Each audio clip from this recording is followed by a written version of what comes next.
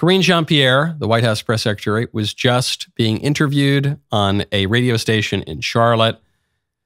She was asked a question, I don't think a provocative question. I don't think an unfair question. I think she was asked a very fair and pertinent question that she didn't like, so she ran away.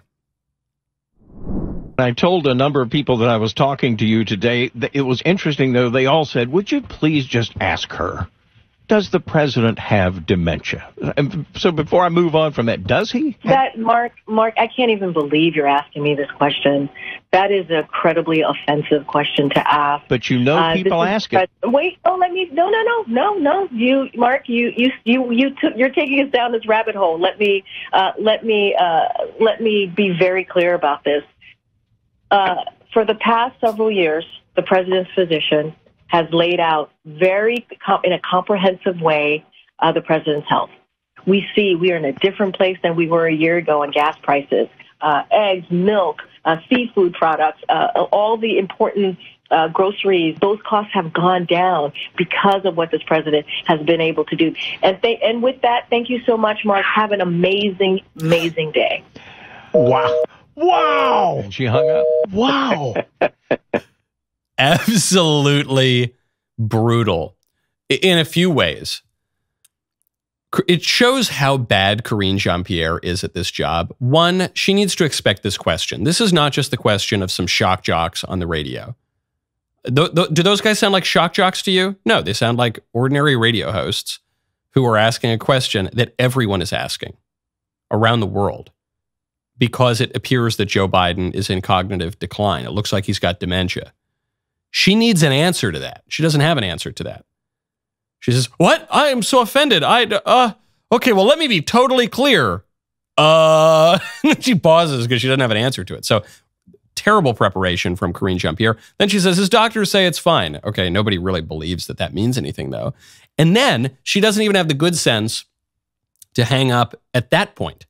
She would have been well within her rights to say, you know, that is an outrageous question, deeply offensive. You're clearly just trying to take pot shots at the president, who's been a very capable president, whose doctor has cleared him as being cognitively very healthy many, many times. I can see what this is. If you want to have a comedy show roast, that's fine, but don't diminish the dignity of the president of the United States. I'll talk to you later, sir. Hang up the phone. At least there would have been some motivation for it. Probably Democrats would have defended her in that. But what she does here is she says, no, he's fine. He's definitely doesn't have dementia or whatever. And then she goes on. I cut out part of the middle because it was too long. She goes on for 2 minutes talking about egg prices or whatever. And then I'm sure people off camera or in the White House are saying to her, get off the line. You're blowing it. What are you doing? And then she says, okay, and with that, I'm just going to, okay, have a good day. Hang up. It's so weak. And the only defense of her, the only defense of the White House I can muster is they can't figure out an answer for the dementia question. They can't figure it out because he's obviously in massive cognitive decline and everybody sees it. And the White House has been caught on hot mics admitting it. Remember when James O'Keefe went on that set up investigative journalist date with some dude in the White House, the cybersecurity director? And the cybersecurity director said, yeah, we all know it. We all know the guy's in decline, but we can't get him off the ticket. It's so frustrating. Yeah, I'm sure everybody in the White House, including Karine Jean-Pierre, is saying that. So what do you do? What do? You watch the polls go up and up and up for Trump. Great news for us, very bad news for him. A writer for The Atlantic, Josh Barro, has just come out and said that Sonia Sotomayor, the Obama appointee liberal justice on the Supreme Court, should retire now. And the article is basically exactly what you would expect. What he writes in there is not all that interesting. The fact that he wrote it, the fact that The Atlantic published it, is very interesting. This kind of article, and you're going to see more of them as November approaches, this tells me the Democrats are not confident that Biden is going to win. If the fix were totally in, if the Democrats felt that they had enough juice between the polls and the ballot harvesting and the this and the that to get them over the finish line in November, they would not be calling on Sotomayor to resign. she's got a few good years left in her. She's one of the most far-left justices on the court. So they should want to keep her in. Joe Biden, who knows what Joe Biden's going to do? They don't think that Biden is a shoo-in. They probably don't even think that he's likely to win re-election. So they want Sotomayor to retire now. I don't think she will. Frankly, I just don't think there's even time for that at this point. Probably the Republican senators could hold it up. Maybe it's a little bit unclear because the Democrats do officially control the Senate, but it's just so close in the election year. There could be some chicanery to gum that up, so it's probably too late. But the Democrats are desperate because they don't know what else to do. And if Trump wins again, who are the justices who are going to retire? I don't know. Sotomayor is no spring chicken. Clarence Thomas is somewhat elderly, but that guy I think is going to stay in office until he's gone. I think you're going to have to carry him out, as stiff as a board.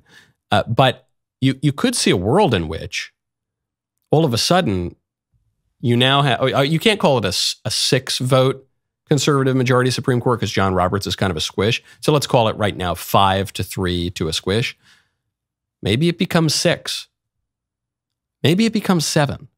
Who knows? Big stakes on the court, which we haven't even really talked about for 2024. Now, speaking of the consequences of Supreme Court decisions, there is a Daily Wire investigation. This is from Leif Lemahue. Really worth checking out. It's about 1,000 pages long. How a leftist network of websites floods red states with abortion pills with no consequences. Subheader: websites advertise foreign abortion pills to abortion-seeking women across the country, no matter what. Really, really important investigation. We now know, as I've mentioned on the show a couple times recently, the majority of abortions are not surgical. The majority of abortions take place when people take a poison pill and it kills their kid. The liberals are trying to liberalize access to the abortion pill. There's a case before the Supreme Court right now on this very topic. But this carries major risks. Obviously, to the babies, it's going to result in a lot more babies being killed. It poses risks to the women because these pills are not very well regulated. They're quite dangerous, actually, especially when you're buying these pills from unknown places, from unknown doctors. Women can be seriously injured or even killed.